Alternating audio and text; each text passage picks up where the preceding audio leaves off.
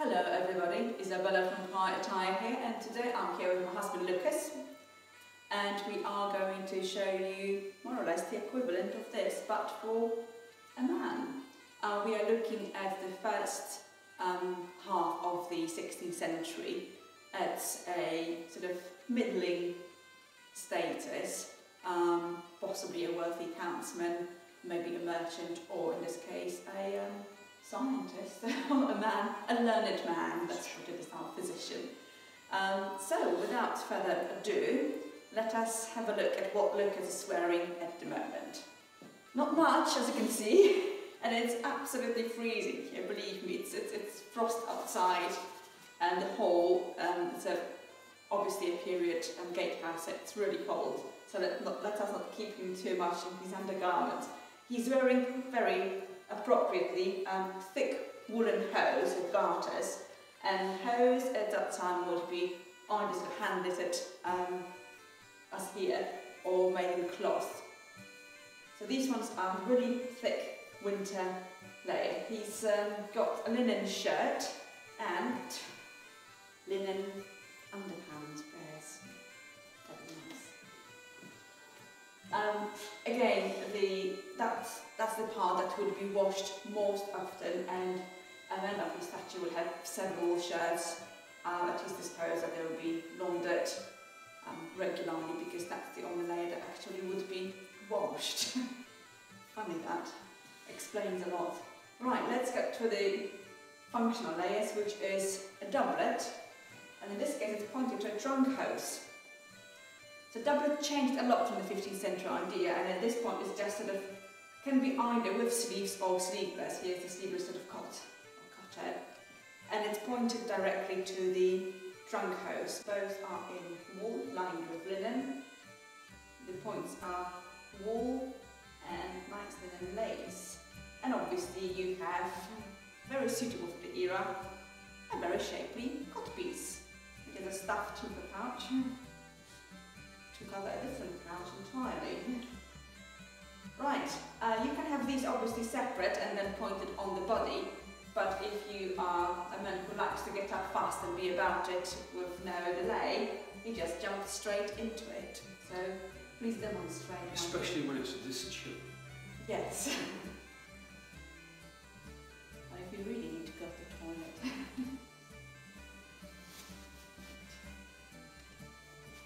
So the trunk hose are decoratively slashed, and you can't just see the silk lining poking through them.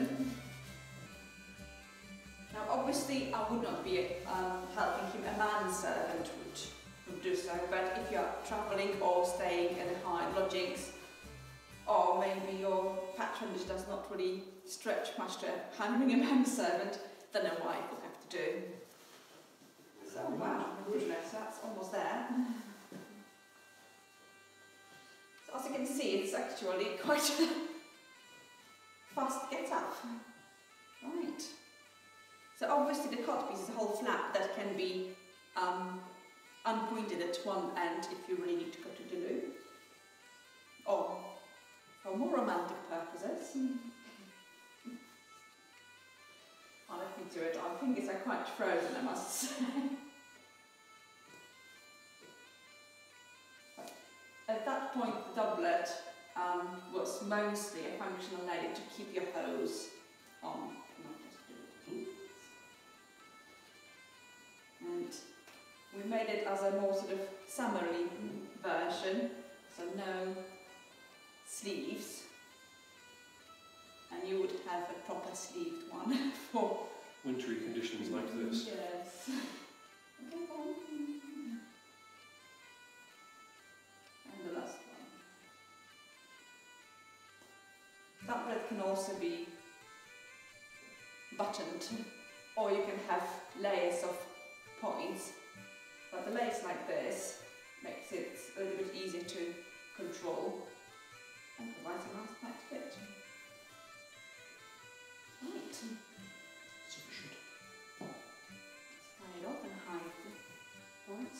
The colour is a very fashionable tawny. As you can see, my kirtle was made in exactly the same colour. So I've used the offcuts to make my husband a little etiquette. coat. Okay, shoes next.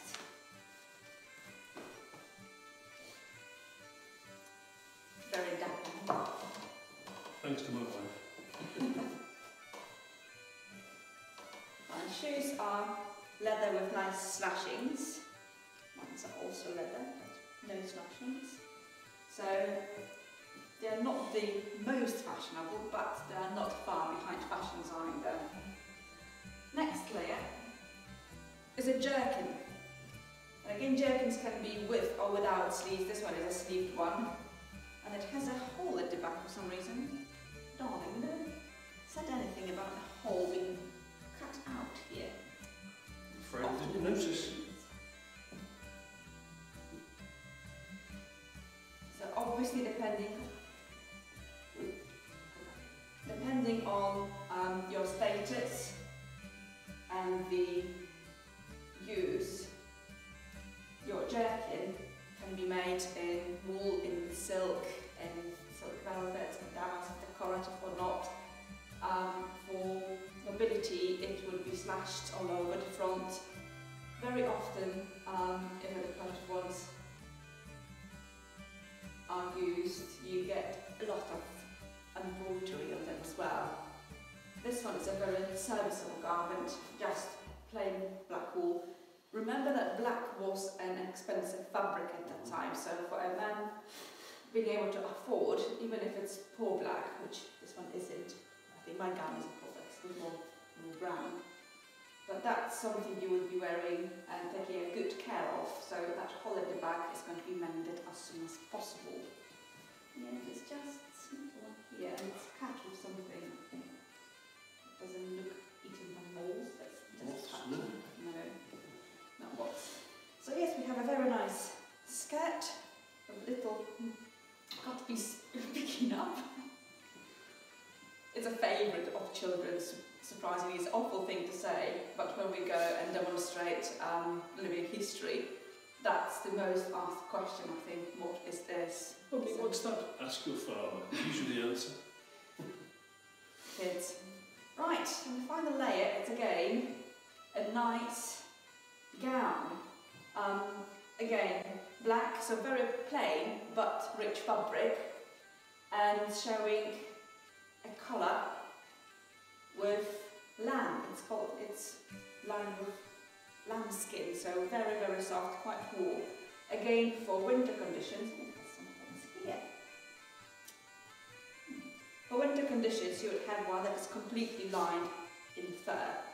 So lambskin was a very cheap choice really for the gowns. It's not sables and it's not Herman obviously, but still looks distinguished enough. And the most interesting feature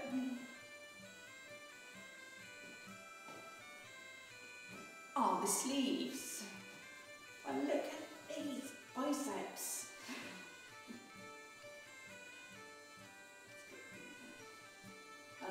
Again, you might not be a learned man of letters, but a fashionable one. You've got canes holding up the shape of the little sleeve, and that sleeve is separate.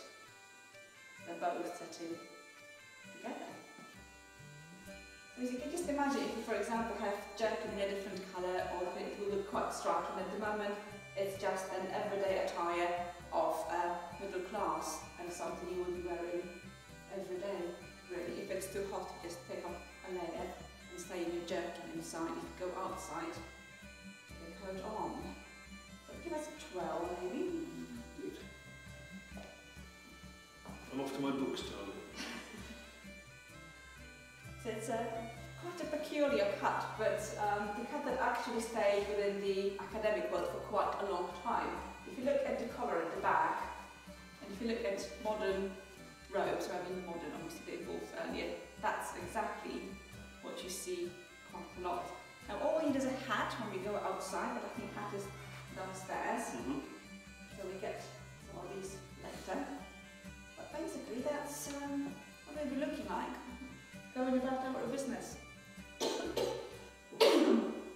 I think Paracelsus and Hippocrates will have something to say about that cough. I'll best go and read up. Oh, So again, as a man who is involved in learning or in a job, a profession, you would be smoothly shaved, possibly behind today. Sunday. But for a court, you can see Thomas More being quite clearly sort of shaved. But fashionable gentlemen would sport a beard. I have my wife, I have no need for fashion. I have no need for beards. It's not my favourite. So I'll give it definitely a smoother shave than this one. I will see to it. The coif, as you can see, quite a lot worn under different caps and hats, would predominantly serve as a layer to protect your hat from the grease of the hair, and obviously serve hygienic purpose of keeping the hair clean as long as possible, because you don't have a shower every day or every week. Well, I hope you've enjoyed it, and well, if you want to have a look at what I'm wearing, there's a separate video of that, and I've lost my kerchief for some reason. So thank you for watching, and see you next time. Bye bye.